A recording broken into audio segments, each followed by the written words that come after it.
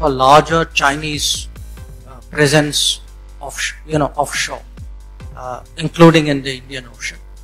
I think it is something which India has to evaluate and assess, including for the implications that it has for our own security.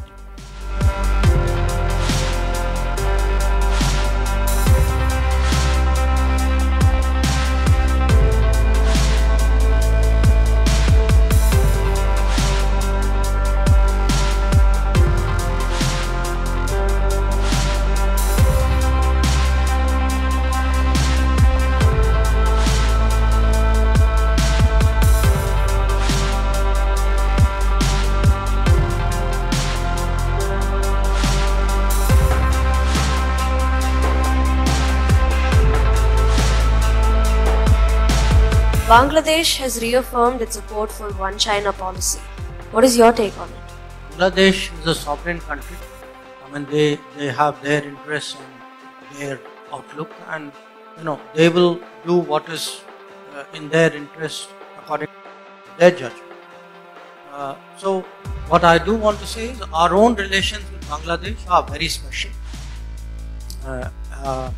They go back to the origin of Bangladesh.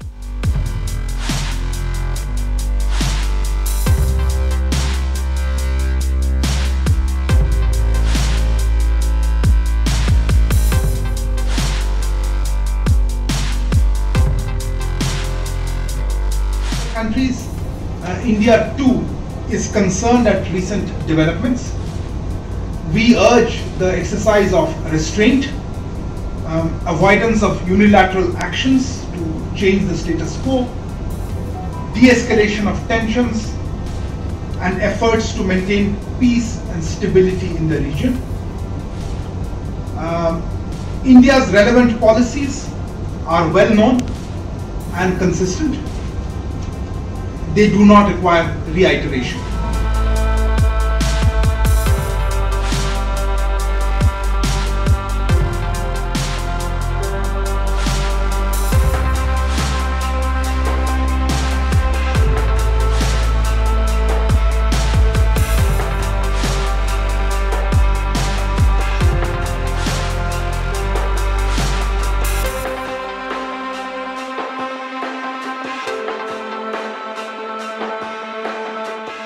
When you have a power which is beyond a regional power, which is on its way towards becoming a global power, then there could be very unsettling changes, and these are changes which our country will have to prepare for.